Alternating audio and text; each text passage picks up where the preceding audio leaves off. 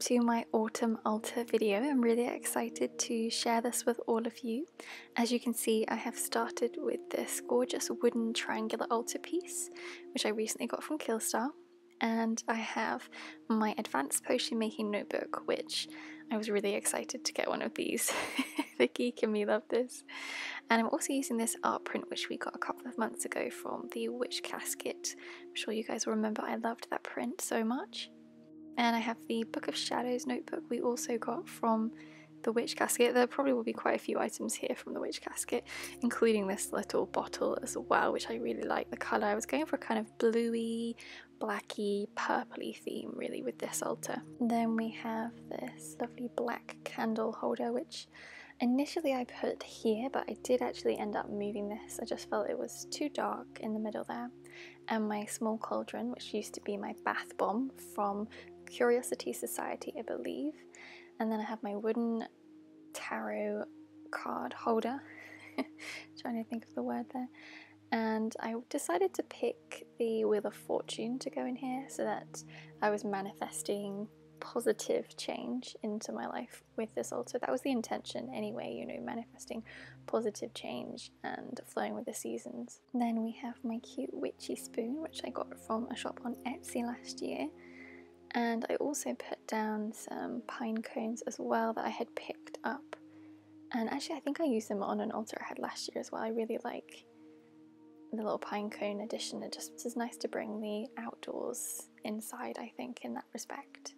Especially when it's dried. I like dried leaves. Then I have the wooden spoon, which I also got from the Witch Casket, which I ended up changing. I really like it, but I felt like it actually probably would have been better in the kitchen. And my small camerarite crystal, which initially, again, I put that over here next to this little cauldron.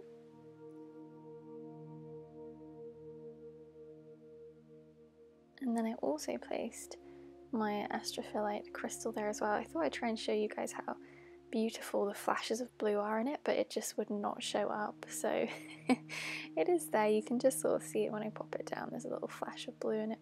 Then we have the black wooden pentacle altar item we received as a Witch Casket extra a few months ago, and I thought that would look quite nice. Actually, I haven't had a chance to use that on my altar until now.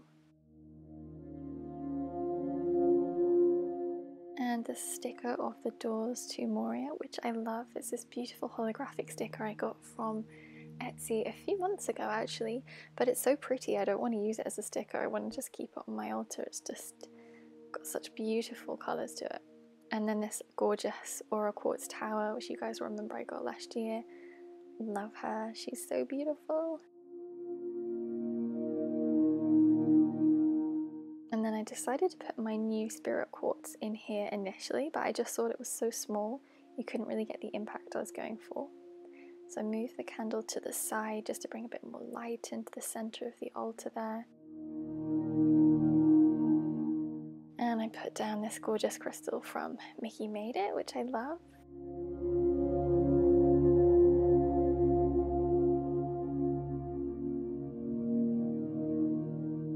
And then I decided to swap the spirit quartz for the skull candle we got in the mood box a few months ago. I just thought actually the colour and the size of this works really nicely here, so it holds it quite snugly.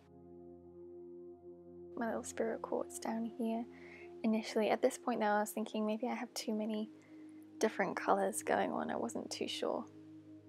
Then I popped the opalized fluorite tower I have in there. Fun fact for you guys, I have really sharp elbows. Then I decided to pop another little pine cone acorn area down here, just again to bring a little bit more of Mother Nature in. I do love adding that to an altar if I can. And then we have the gorgeous wooden pentacle item which we recently got. It is actually to hang on the wall, but I thought it'd be really nice to pop it here in the centre at the front of my altar.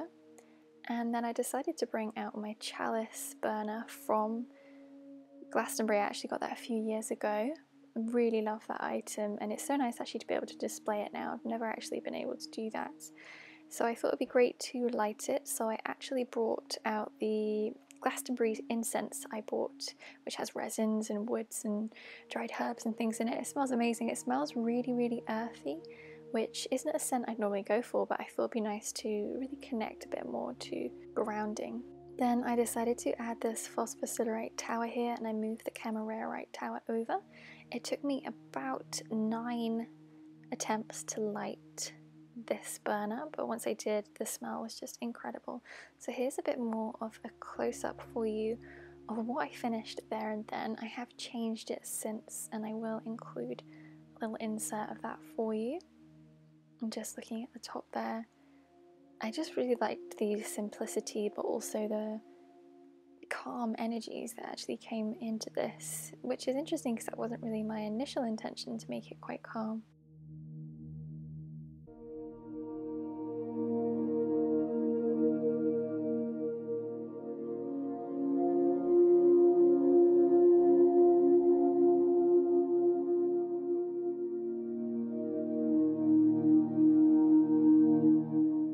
So here is the updated version of my altar. As you can see, I've added another phosphosilurite tower, I've added my rose quartz aura sphere, and I've added some smaller crystals.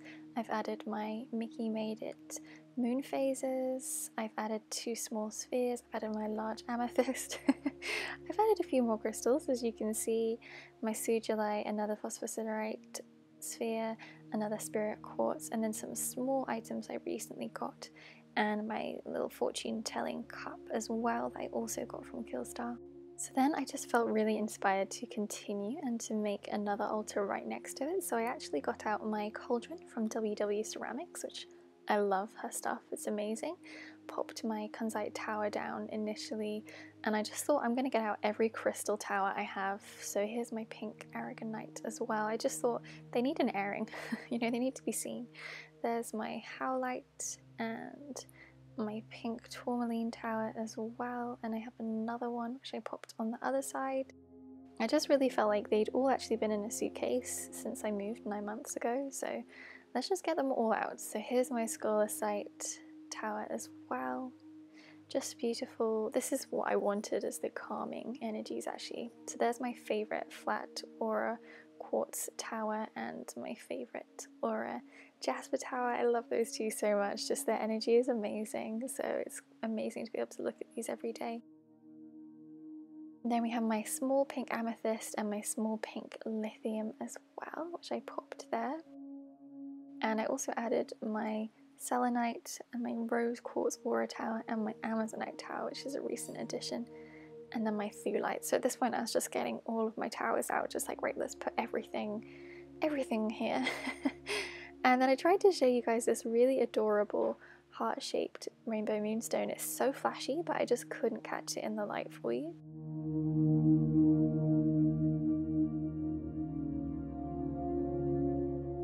And then I added my pink amethyst tower as well. I know some people are a bit sick of seeing pink amethyst, but I love it. And then we have my beautiful clear quartz heart. I mean, she's gorgeous. So I got her in the sale and I absolutely love her. The clarity is just amazing. And then I added my opalized fluorite here when I swapped it over. And yeah, I was really happy with this. So here's a close-up for you of the towers. I have added a couple smaller crystals.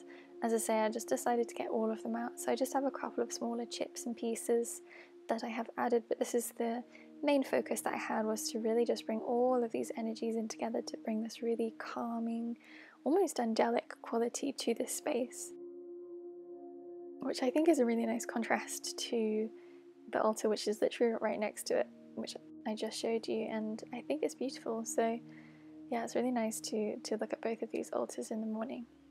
So let me know what you guys think, and I will see you in next week's video.